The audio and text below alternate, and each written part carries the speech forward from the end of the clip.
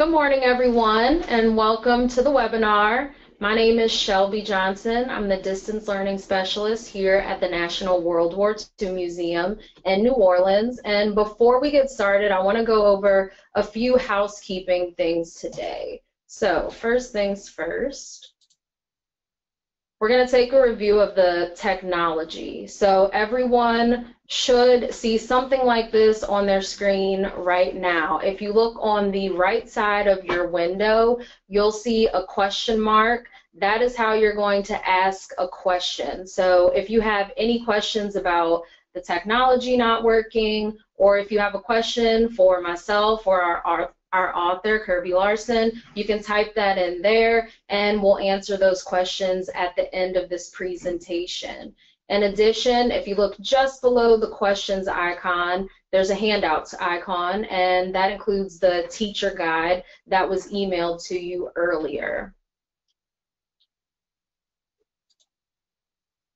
You should now be seeing a page showing the cover of the book, and if you pre-order the book in the museum store using the link below, which was also included in the teacher guide, you will get a 20% discount if you use the code webinar. So if you haven't already purchased the books, you haven't already read them, that's a great place to get started.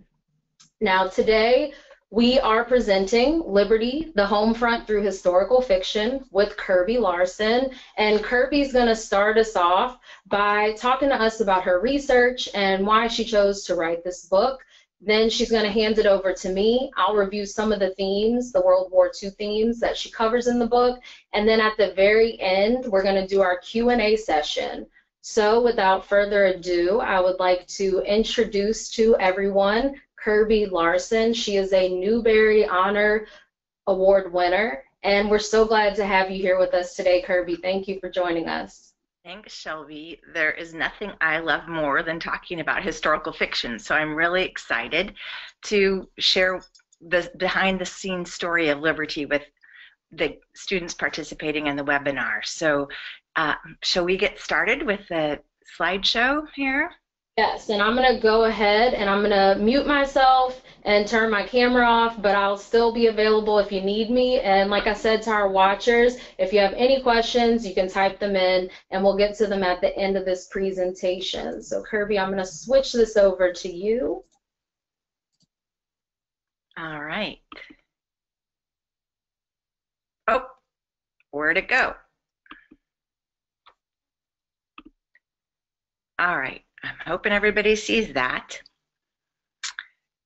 So you saw me greeting you. I was not always an adult. I was a kid once, just like you, asking many of the same questions you probably asked, like, what will I be when I grow up? And I had lots of different ideas for myself. I thought I might be a circus performer, but then I realized I am terrified of heights and could not be a trapeze swing on the trapeze like I had dreamed about, so that wasn't going to work for me.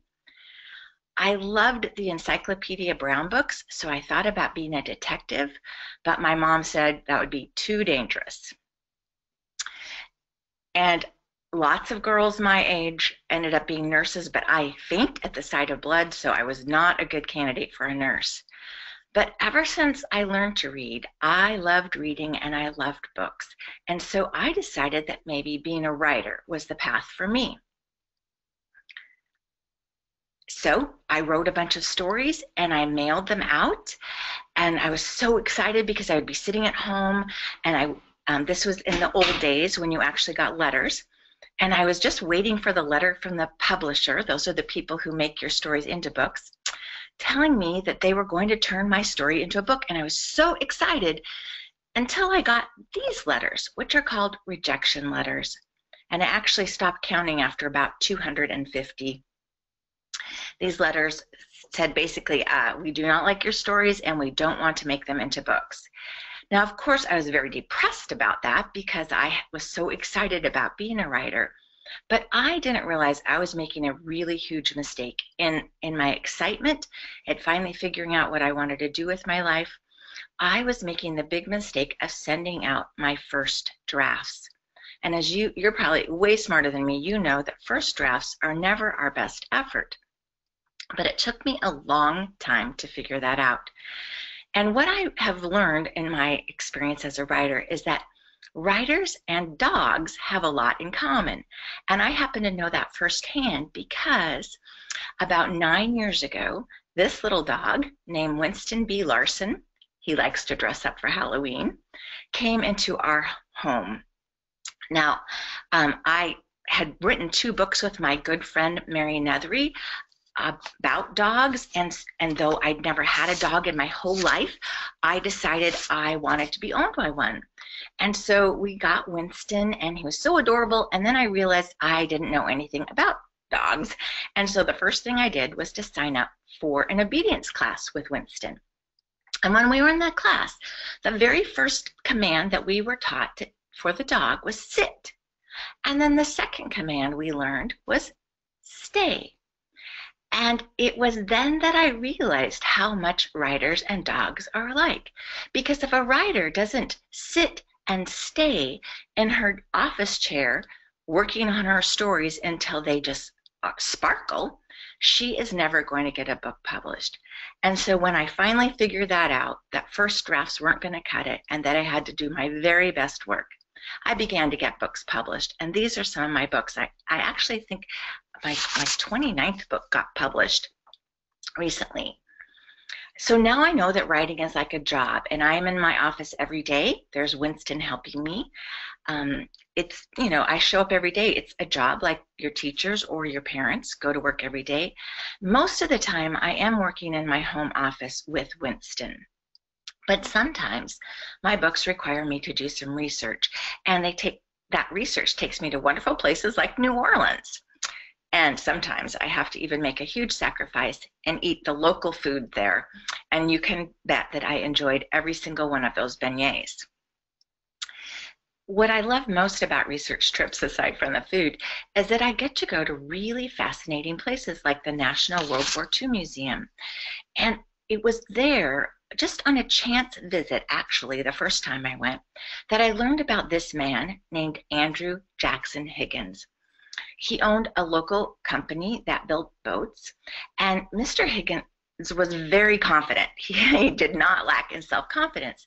And when the United States got into World War II, he called up the Navy and he said, I can build every boat you need to transport men and troops to land them on the beaches. And the Navy was like, oh, you're just small potatoes, little boatyard. There's no way you could do all that. And well, I'll tell you in a minute how that all turned out. So while I was at the museum, because I'm a researcher and a writer, the wonderful people there let me come in and dig around in their archives. And archives are collections of photos and documents that aren't on display. And though they were very generous to let me look through those, I did need to make an appointment ahead of time. I only had one day in the archives, and I could have spent a lot longer. But it was while I was digging around in the archives that I learned that Mr. Higgins did indeed end up building nearly every boat that the Navy used during the war. And in fact, General Eisenhower said that we won the war thanks to Mr. Higgins and his boats. And not only did he build all those boats, no matter what the Navy said, he threw a big party when he built his 10,000th boat. All of New Orleans turned out in July of 1944, and I love that detail so much that it actually ended up in my book. Now, I do a ton of research before I start any book. I don't want to go into a book with a preconceived notion of where it's going to go or what it's going to look like. So I was reading around, and imagine my surprise when I learned that many captured German soldiers were brought to the United States because there wasn't enough room to house them in prisoner of war camps in Europe. And I don't know where you're all watching from, but you can see that nearly every state in the Union housed a German prisoner of war camp. And imagine my greater surprise when I learned that some of those camps were in the city of New Orleans. This article talks about that there were hundreds of German prisoners in New Orleans. One place that prisoners of war were sent was a camp called Camp Plauche. And Camp Plauche was located directly across the canal from Higgins' boatyard. Can you imagine that? Enemy prisoners were a mere short swim away from a valuable wartime industry. It just boggled my mind. Now, precautions were taken. When the Germans and some Italians were brought to the camps, they were given clothes painted with letters that I think you can see in the picture there. It says PW for prisoner of war. That was so they would be easy to identify. And the reason that was important was because so many men had gone off to the war that the country was in huge need of labor in the farms and in fields and doing road repairs and other assorted jobs.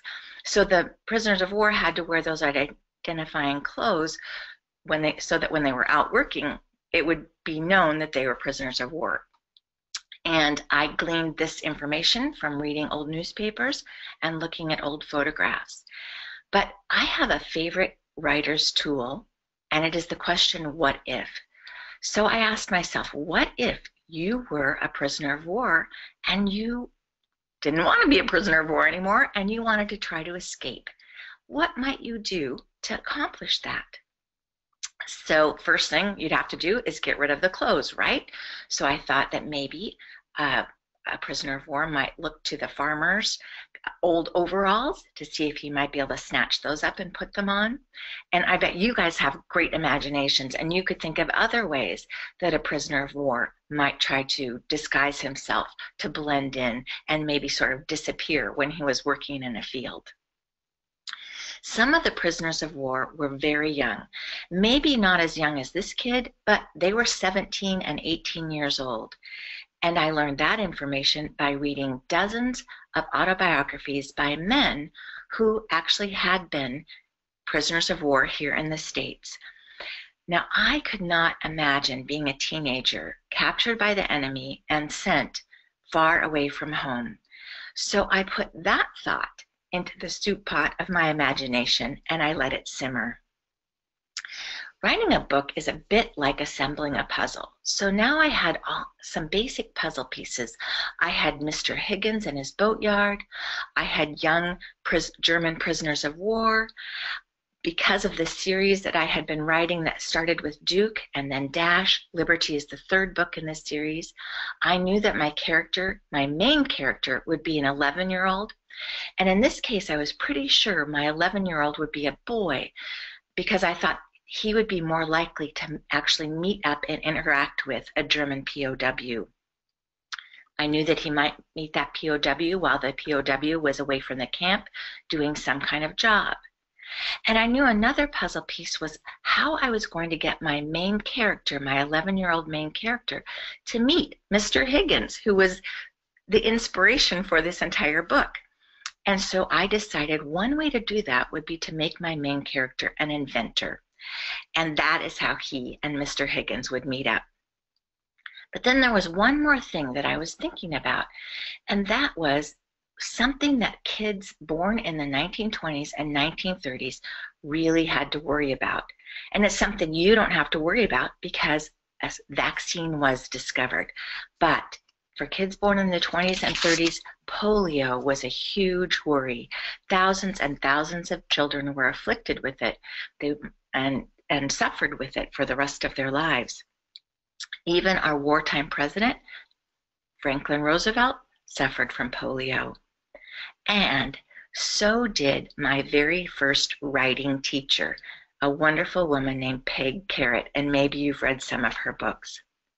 So, inspired by Peg and the fact that so many children would have been impacted by polio, I decided that my main character in Liberty, a character I named Michael, Fish is his nickname, Elliot, I decided Fish would be a polio survivor. And because of that, because Fish has a bad leg, he doesn't have very good self-esteem, doesn't think very much of himself, and he is convinced that his father doesn't love him anymore because of his bad leg. But it turns out that there's something really special and unique about Fish, and that special quality enables him to save the dog you see in the picture, a stray named Liberty. He's the only one who could do that. Now, a lot of writers like to know what their human characters look like when they're writing about them. I don't have that feeling so much, but I love to know what my dog characters look like. And so I usually go on petfinder.com to look for a model for the dog that I'm writing about in the book. And so this dog was named Tess, and she was the model for Liberty when I was writing that book. So her photograph was next to my computer the entire time I was writing. Now, Fish is from Washington State, where I live, but he moves to New Orleans when with his big sister Mo when she gets a job working for Mr. Higgins. And one reason I did that is because I wasn't raised in New Orleans. I didn't feel comfortable writing about it from the point of view of a native. And so I thought I could have Fish be where I'm from, and I could plunk him down in New Orleans. And so everything would be new to him. The sights and the smells, and he loves the different places like Pontchartrain Beach, which is where this couple is enjoying a lovely day. He enjoys snowballs and the Roman candy man. And I read so much about the Roman candy man. I found out that they still make Roman candy, and I ordered a bunch of it to taste test at home, and I must say it is delicious. There are so many bits of history, some lovely, fun bits of history I enjoyed sharing about New Orleans. But it was also important to share some other things that aren't so positive, like the cruel effects of segregation and the Jim Crow laws. And when you read Liberty, you'll read about Olympia, Fish's friend, having to sit at the back of the streetcars or having to use a certain restroom because she isn't white like Fish. My research revealed that sometimes whites and blacks even lived in the same neighborhood, but the kids would have to go to different schools. So I put Fish and his sister in one of those integrated neighborhoods, and I gave Fish that pesky younger neighbor named Olympia. Now, not that Fish had never seen people being discriminated against before, but he hadn't really experienced a friend of his experiencing discrimination. And there is a scene in the book that's based on something I actually read about, where Olympia is pushed off the sidewalk by an older white man, and Fish observes this, and he has to carry that around in his heart and really puzzles about how people can treat one another like that. So in a way, Liberty, the book, is like a big pot of gumbo. But my ingredients are Mr. Andrew Jackson Higgins, a boy named Fish suffering from polio, World War II, a stray dog, an American girl named Olympia, Jim Crow laws, and the wonderful city of New Orleans. So I hope when you read this book that you'll say I mixed up all these ingredients with some very tasty results. So Shelby, that is what I had to share on my PowerPoint, and I'm eager to answer questions for the students in a few moments. Okay, thank you so much, Kirby. Now that Kirby has talked to us about her inspiration for writing the book and all about her research, I'm going to go ahead and discuss some of the World War II themes that are included in the book and some that she's already touched on. And I just want to remind everyone that if you do have any questions for our author, make sure you're typing them into that question window so that we can get to those at the end of this presentation. So I'm going to go ahead and share something with you all. All right, so you should all be seeing in a few moments. Here it is now. So I'm going to go over these themes by reading a passage to you from the book that includes the theme, and then I'll give you a little more information on it. So if you have the book on you, you can turn to page 112, and we'll get started reading this passage. Grandmama and the preacher say, we have to turn the other cheek. Mo says you got to stand up for yourself sometimes too. Olympia's voice got low. It's different for us, Fish. He stretched out his good leg. It was getting pins and needles in it from sitting so long. You mean for kids? I mean for us. Fish thought about that man on the sidewalk and the side-by-side water fountains labeled white and colored. and about the invisible line in the streetcar that someone like him sat in front of and someone like Olympia sat in back of. Mo says maybe the war will change that. Maybe, but she didn't sound near as convinced as Mo. This passage here covers the segregation that Kirby just talked to us about.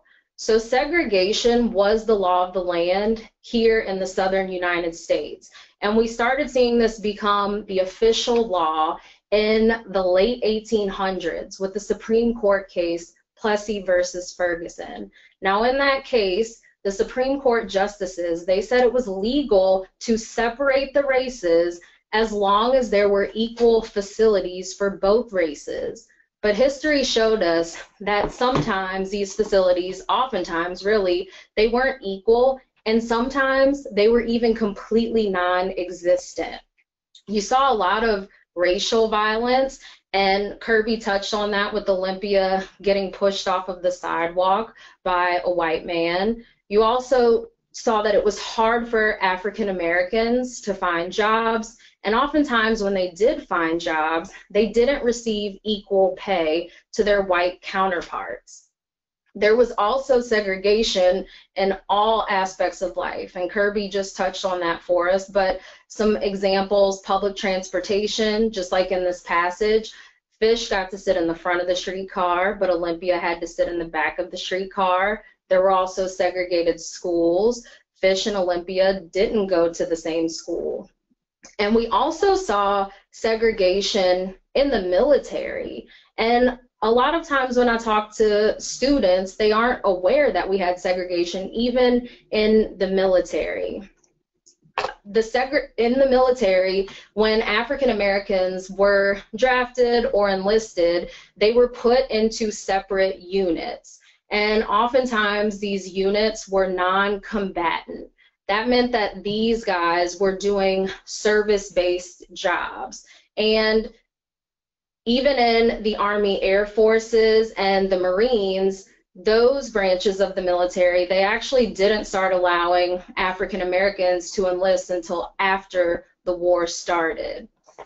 Now, one soldier I want to highlight is Richard English. Now, Richard English, he was actually one of the few African Americans who did serve in a combat unit. He served in the 761st Tank Battalion. Now, I did tell y'all that at first the military was organizing segregated units and making them non-combatant. But of course, as the war progresses, we discover that we need more men on the front lines. So the 761st Tank Battalion, they are one of the most famous all African American tank units. And there's two reasons why they're so famous. One is because of a man named Reuben Rivers, who was actually, he received the Medal of Honor posthumously in 1997. He was a member of this tank battalion. You also may have heard of a man named Jackie Robinson, who broke the color barrier in Major League Baseball. He was also a member of this tank battalion. But Richard English, the reason why I wanted to point him out is because we actually have him included in an exhibit we have on display here at the museum, Pelican State Goes to War, Louisiana in World War II. So he was a local to New Orleans, and he was in the 761st Tank Battalion. Now I'm going to show y'all a video clip of the 761st Tank Battalion actually in action. On 16 March 1945, the 409th Infantry cracked the famous Siegfried Line. Running interference for them was the 761st Tank Battalion. This veteran tank outfit fought with the 3rd, 7th, and 9th Armies. Landing in Normandy, they fought their way across France, Luxembourg, Belgium, and into Germany. In an official citation, Major General M.S. Eddy, Army Corps Commander, said, "I consider the 761st Tank Battalion to have entered combat with such conspicuous courage and success as to warrant special commendation." To this, Major General W.S. Pohl, division commander of the 26th Infantry, added, "Your battalion has supported this division with great bravery." These men had to have a belief in each other and in their country that was stronger than anything the enemy could hurl at them.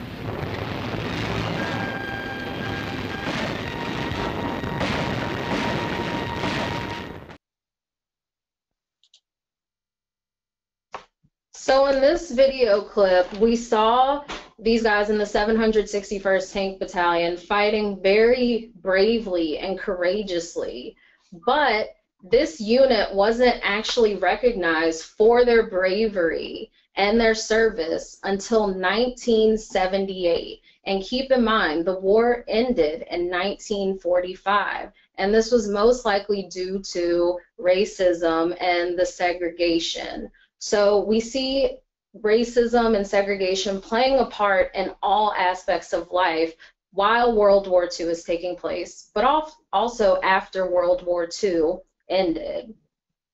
Now our next theme we're going to cover, I'm going to pull up another passage, and you can go ahead and turn to page 112. And here our theme obviously is going to be prisoners of war. The first days at Camp Clocher stretched out like years.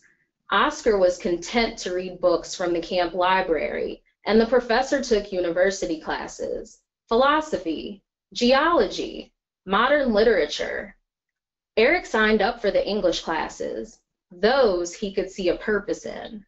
There were soccer games to be sure, but he didn't play. He kept to himself. Not even the professor, with his kindly ways, could draw him out in conversation. So here we see that Eric is describing his experience in prisoner of war camp here in Louisiana. And I picked this passage out because it shows kind of an idea that living in a prisoner of war camp, even though you are a prisoner, you still had quite a few privileges. You could play games, you could take classes, get a better education. But we have to keep in mind that this was still an actual prison. Now, like Kirby said, prisoner of war camps, they existed in all theaters of the war. And there were prisoner of war camps that were operated by the Axis powers, they were our enemies, and the Allied powers, that's the side we were on. And here in the United States, the Allied powers actually sent more than 400,000 Axis POWs to camps here in the United States. That was between the years of 1942 and 1945.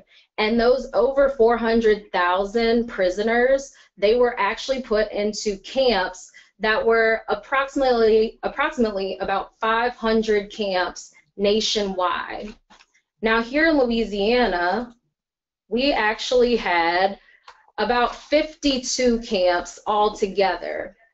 But the camp that's discussed in the book, like Kirby told us, is Camp Clocher here. And I'm just going to let everybody know that here in Louisiana, we have a tendency to mispronounce words. So I may be mispronouncing this word, but growing up around here, we've always pronounced it this way. But I apologize to all my English teachers out there. So if you look on the left, I have a map of Louisiana just to give you an idea of the size and scale of our state. And on the right, I've shown you where Camp Clocher is in relation to our capital city, Baton Rouge, and New Orleans, which is where we are now. So if I were to get in my car right now and drive to Harahan, which is where Camp Clocher was located, it would probably take me about 15 minutes if there were no traffic. Now, most of the prisoners that were in the camps here in the United States and here in Louisiana were of German descent. But you did also see Italian prisoners because the Italians and the Germans, they were allies. And you also saw prisoners from countries that Germany had taken over. Because when Germany would take a country over, it wasn't uncommon for them to force the citizens there to fight in their military.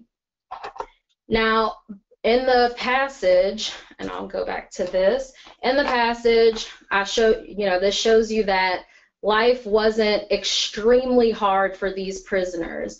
And this is due to the Geneva Convention in 1929. Now, the Geneva Convention, these were all the protocols for times of war. So they did have rules and protocols for prisoners of war. So first things first, prisoners of war, they could be forced to work, but if they were forced to work, they had to be paid. And in the book, Kirby mentioned something called scrip. That is how the prisoners of war were paid. Scrip wasn't real American currency. It was currency that could only be used at the prison camp. This was to try to prevent prisoners from trying to escape. Prisoners of war also could not work in dangerous conditions, and they were not allowed to work any jobs that were directly related to the war effort. So it would have been an issue and illegal if you had a prisoner of war doing something like building a bomber plane. In addition, prisoners of war, they were only allowed to work 10 hours a day. And anyone who was contracting these prisoners out, they had to pay the American government. So they paid 45 cents per laborer per hour every day. And just one interesting thing that I found in my research, a lot of people think that all German soldiers were Nazi extremists. This was not the case. And in prison camps, you did see instances of Nazi supporters and anti-Nazis getting into scuffles. So in some areas, they would actually make separate prisoner of war camps for those Nazi supporters. And I want to show y'all, before we move on to the next theme, Kirby showed us a really great picture of some prisoners where you could see their uniforms. This is one of prisoners in action working here in Louisiana, in Alexandria. What they're doing is they're trying to reinforce a levee to prevent the Red River from overflowing and flooding the city of Alexandria. So you can see down on the bottom, they have some sandbags. They're going to sandbag that levee. And if you look closely at the prisoners, you can see that they have the painted PW that Eric in the book says he had to paint on his uniform once it was received. Now moving on to our third and final theme. If everyone will turn to page 120 in their book. A huge banner was draped across the far wall. The man who relaxes is helping the Axis. Fish wondered if Mr. Higgins should update that sign. Most of the workers in the room below were not men, but women in coveralls, their heads covered with kerchiefs. That's a lot of ships. Fish leaned over the rail to count. There must have been 25 LCVPs, each in a different stage of completion.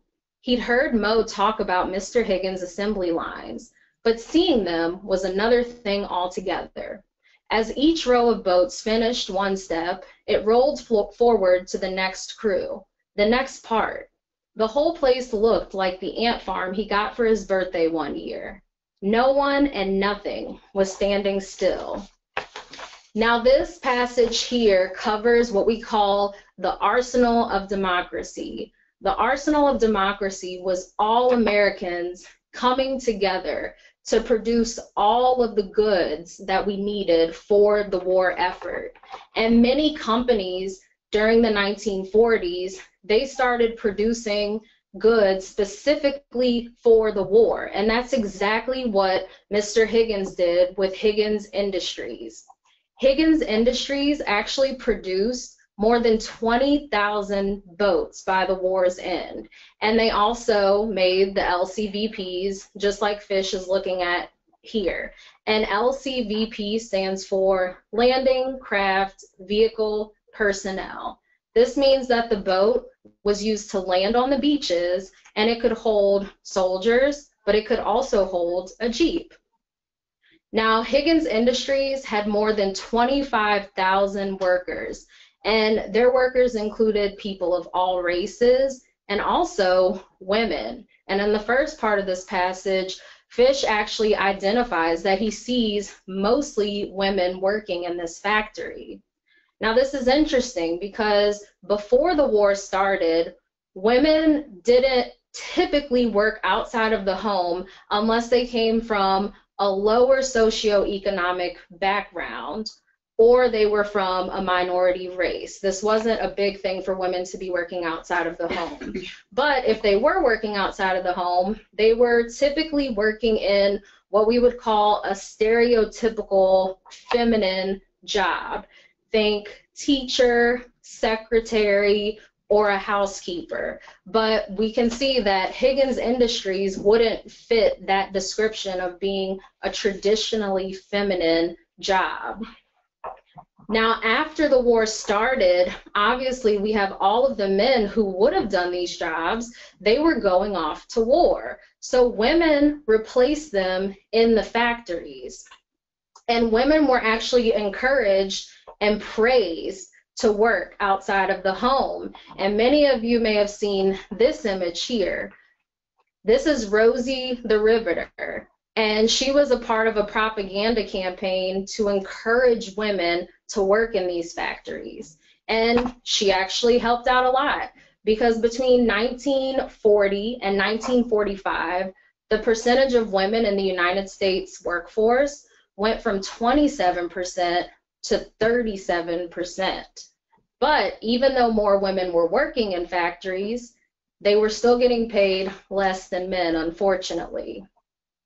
Now I'm going to show y'all an oral history that we have here at the museum, and it's actually highlighting a woman named Rosemary Elfer, and she worked for Higgins Industries.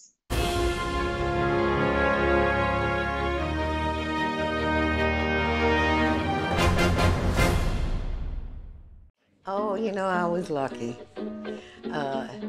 The song Rosie the Riveter came out at just that time, and everybody was singing it to me.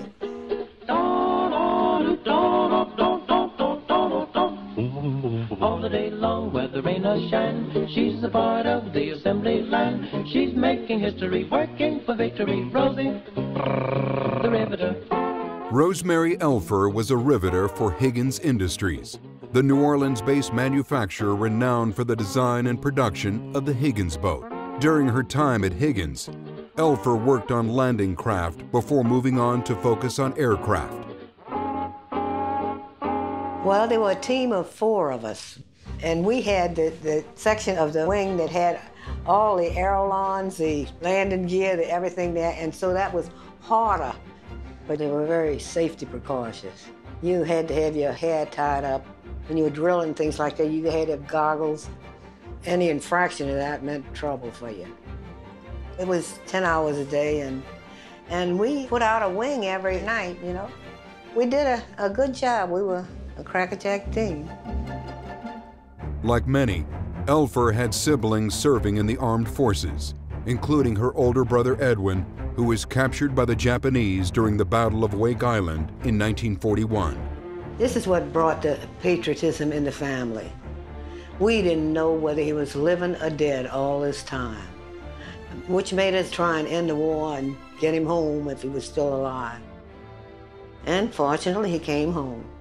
Between 1940 and 1950, more than 6 million women like Elfer joined the industrial workforce. Their work was an integral part of the home front effort supporting the Allied forces abroad. That was important work, and I made a contribution to society. I love that oral history, and one of my favorite things about it is how she talks about how proud she was to be doing this job. And all of the women who were working in these factories, they were very proud to have these jobs. And after the war ended, many of them did want to remain employed, but that wasn't the case. Now, of course, we're no longer in war, so we don't need as many things produced. So the jobs are not going to be as abundant as they once were. So you see many women getting laid off because men are coming back from the war and they need those jobs, and there just aren't as many to be had. And also, women, the socio norms went back to what they were. Women were expected to work in more feminine careers. So they're going back to being teachers and nurses and secretaries and housekeepers. And some women, they just didn't go back to work at all. They went back home and they started raising families. So we did see a big increase in the number of children that were being raised. So now that we've gone over those themes, I'm going to ask Kirby to come back in, and we're going to go over some questions. We have some really good questions from our students who have been watching. So Kirby, our first question is coming to us from Kelsey, and she wants to know, which book was your favorite to write? Oh, Kelsey, that is a really hard question to answer because each of my books is like a child to me. And so that would be like asking your parents who their favorite kid in the family is. And if you're an only child, it should be easy for them to answer. But the thing is, I spend 1 to 2 to 5 years on every single book I write. And so I really have to love something about it to spend that kind of time. So I guess if I was really honest, my favorite book is the book that's just an idea up here that I haven't even started yet, because when it's an idea, it is perfect. It doesn't need any revision. I know it's going to be the best thing I've ever written. So as long as it's just in my head, it's my favorite book. How about that for an answer? Very nice. Our next question is coming from Juliet, and Juliet wants to know if you got the urge to adopt the dog who inspired Liberty. I did, but I already had Winston, and Winston would not be welcome. He would not welcome a brother or sister. He's just a little bit needy, and so I don't think it would go very well. But actually, I followed Tess, and I did find out she did get adopted, so I was really glad about that. Oh, good. Yeah. All right, our next question is from Claire, and she would like to know, how did you come up with the name Liberty for the dog? I am really glad you asked that question because I meant to tell you in my little slideshow. So I had already named a dog Dash and a dog Duke, and so I did not want another D name because it was going to sound too cutesy, but I really didn't know what to name the dog. So I have a teacher friend in a little town in Iowa called Traer, Iowa, and I asked him if he would poll his 5th grade class, and they took a vote, and the top vote getter was Liberty, and then the second one was Hope, and the third one was Delta. So if you read the book, you will see I was able to use all 3 of those names in the book. So that was really fun to have kids help me come up with names for the dog characters in the book. Our next question is from Zoe, and Zoe would like to know, what's your favorite part of the Liberty story? Ooh, well, I want to be careful because some of you might not have read it, but I think my favorite part, I'll try to say this sort of in a way it won't give anything away, but I think my favorite part is when Fish finally realizes that he is a very capable person and in fact has some skills that others don't have, and it's because of those skills that he can actually save Liberty. That part, when you get to it, if you haven't read it yet, always gives me a little chill. All right, our next question, let's see, from Bruce. Bruce would like to know, what's the most challenging part of being a writer? Well, one challenging part is waiting nervously after you finished a book to see what readers think of it. That's a very challenging part.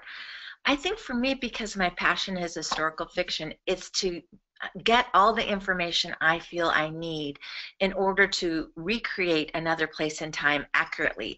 I not that I don't ever make mistakes, but I try very hard not to make mistakes because I feel a big sense of responsibility to you guys. I don't want to put something in the story that's incorrect. And so I think that's a big challenge for me, is just making sure I have everything right. Which brings me, Shelbie, do not apologize for the pronunciation because I'm from the Northwest, and you are absolutely right. It has to, Poche has to be pronounced that way because it's French. So what a goofball I am. But I've only ever, said it to myself. So we are definitely known for pronouncing words completely wrong here. So I was not sure if I was right or wrong. I'm sure you're right. Because I never heard anyone say it to me. I only saw, I only read it. But I think that illustrates something else that I love about writing. I learn something new every single day, so that's the great part about it. Okay, Ava and Colin would like to know how long it took to write the book and who your favorite character is. Two really good questions. I should remember how long it took me. I think Liberty ended up taking me a little over a year. I think it was about a year and a half to write. And I mentioned that I was only able to spend a few days. I was one day at the World War II Museum and the archives there, and then I had 2 other days that I spent in other archives and historical museums and societies. So I really only had 3 days to research personally. So Liberty is the first book I've ever done this with. I hired someone who lives in New Orleans. She has a PhD, and she helped me do research, and that's the first time I've ever done that. But I couldn't get all my questions answered in 3 days. So that book took me a little bit longer just because there was some back and forth getting information. And then a favorite character. Okay, well, I think Mr. Lavache is a really good mean character. It sounds funny to say you like a mean character, but I thought he was a good bad guy. But I think, of course, my favorite, 2 characters, right, are Fish and Olympia, because I love stories that show kids that they can be empowered to do things and to make a difference. And I think both of those kids show us that through the story. All right. The students at Pleasant Valley School in Ohio would like to know, do all of your books feature dogs? They do not. A lot of them do. I should have had this book out here. Let me see if I can grab it. So I have a new series out by a character named Audacity Jones. And Audacity's best friend, this is the second one, Audacity's best friend and helper is a cat named Miniver. So I really am a pet lover, so probably there ends up being an animal in almost every one of my books. In fact, in this book, there's an elephant. So I just love animals. Christian would like to know, how do you make or choose your book covers? Oh, great question, Christian. Actually, I don't get to choose them. There's a person who works for the publisher called an art director, and the art director decides what kind of look would be right for the book. And so in the case of the World War II Liberty book and Dash and Duke, they do a photo shoot. So they hire kid actors to dress up in clothes from the World War II time period. And then they also hire a dog actor, and they take photos of them together and then Photoshop it with whatever they decide the color background will be and the title cover. They show it to me, and I can say, like, if I really hate something, they might tweak it, but honestly, they don't want my opinion about that because they're really good at what they do. I feel like I'm good at writing, but I don't think I would be so good at designing a cover. That's a real skill. So lucky for you, someone else does that. Otherwise, you might not want to pull my books off the shelf. Okay, our next question is from Sarah, and Sarah would like to know, what are some of your favorite books for kids and young adults? Whew, Sarah, there's a really long list. Maybe it would be easier if I told you some of my favorite authors. So there's an author named Kimberly Brubaker Bradley who has The War That Saved My Life was the first book, and now she has a second title out, and I'm blanking on the title. War is also in the title. it was a really different look at World War II, and I loved those books. A contemporary writer, a writer who writes contemporary stories that I love is Barbara O'Connor, and her latest book is called Wish, which is just a fabulous book. I have a writer friend named Dave Patnode who writes really exciting suspense and adventure stories that I love to read. I don't know if you've read Jennifer Choljenko's books about Al Capone on Alcatraz. Those are fabulous books. So that'll give you an idea, but here's the great thing about my job is that part of my job is reading. So every day I am reading someone else's book. So I learn more about writing that way. And so I get to read a lot of wonderful books. So that'll just give you a few ideas of people I admire and read. Our next question is from Zach, who is curious, what was the most interesting thing you found in the museum's archives? Oh, okay. So Shelbie sort of talked about this a tiny little bit, but they kept all the newsletters that Higgins Industries put out. So they would do like now I can't quite remember if it's a weekly or a monthly newsletter, but a letter they would give out. Do you remember, Shelbie, if it's a weekly or a monthly? Wednesday. Worker Wednesday. So it was weekly. So those newsletters would be about things happening at the boatyard, and later when they started the building airplanes, or might feature like an employee of the month. So what I learned from there is, even though that there were, because I thought Mr. Higgins was so forward thinking that he had African American employees, which was very, that was sort of unusual for the time period, but he still was a man of the time, because I read where if you wanted to apply for a job at Higgins and you were African American, you had to go through a different door. You had to go like through a basement door to go apply for a job.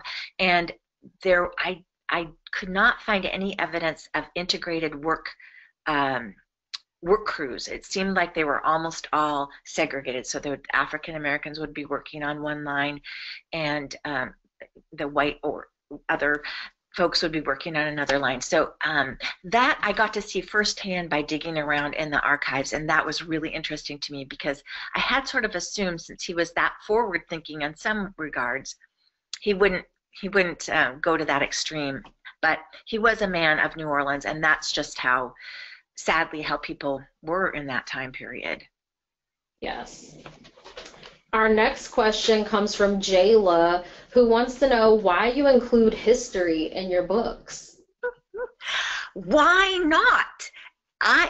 It's funny, Jayla, I actually, when I was younger, I did not like history very much, but it seemed like when I had history, no one made it interesting like Shelbie did.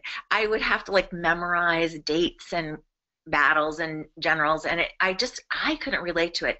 So the honest truth is, it wasn't until about the year 2000 that I fell in love with history, and that's because my grandma told me a story about her mom homesteading as a young girl in eastern Montana during World War I, and that story just captivated my heart, and it ended up being the inspiration for the first historical novel I wrote, called Hattie, Big Sky. And what I learned from writing that book is that history is not about dates and wars and generals. It is about people like you and me, and especially what people will do in tough times.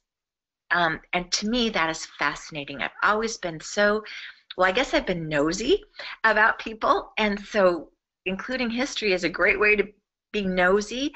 But I also think there's a lot we can learn about choices we might want to make now based on things we read about the past. So I feel like history just has good lessons for us, even now, today. Great question, Jayla. That was a good question. Let's see. Bella, Brandon, and Christian, they want a sneak peek. They want to know what your next book is going to be about.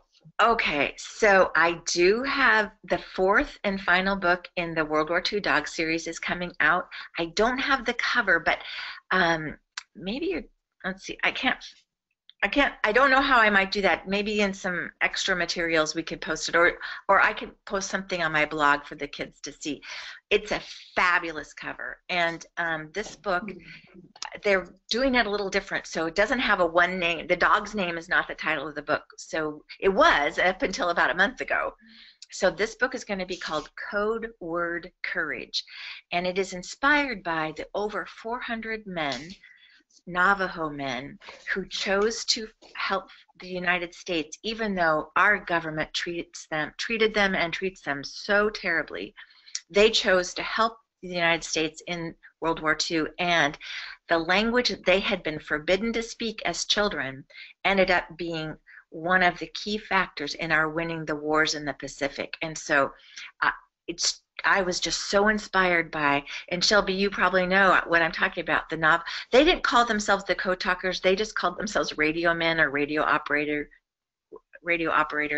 but they were given the name code talkers later on. And those are the men that inspired this book called Code Word Courage. And I'm really excited about it.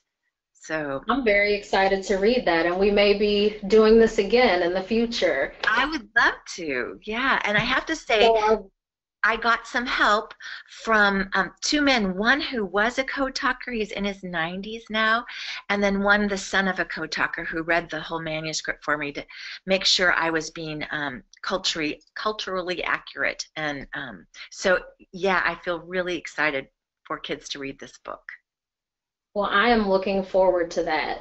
And we have time for one more question. And this one is from Hillary, and I think this is a good final question. Hillary wants to know, do you like teaching kids the importance of writing? And if you do, why? Well, Hillary, I actually think writing is essential to anything you're going to do in your life. My dad was a plumber, and he used to tell me how irritated he would get when people would write up work orders and you couldn't understand what they wanted. So even for someone who's a plumber, you might not think that writing is an important skill. In every career you take on, writing is going to be critical because you need to communicate your ideas about something to another person. So, and I like to teach kids about writing, but mostly how I teach kids about writing is by encouraging them to read. I think that is the best way to learn to be a good writer. So the more you read, the better you get at it. Yes. So thank you so much, Kirby. This was such a great time with you. I was so happy to hear about your research and just sharing that information with us, because I did enjoy reading the book.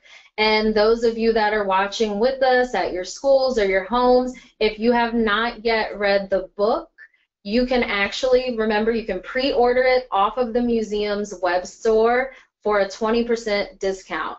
You're just going to use the link here on the slide that I'm showing you, and that's also included in the teacher guide that you were emailed, and that teacher guide is also in the handouts portion of the window. If you type in webinar when you're ready to check out, you will receive a 20% discount. Thank you again, Kirby, for joining us today. Thank you to our audience for joining us today, and we hope to see everyone soon for our next student webinar. Bye. Thanks, Shelby. Bye.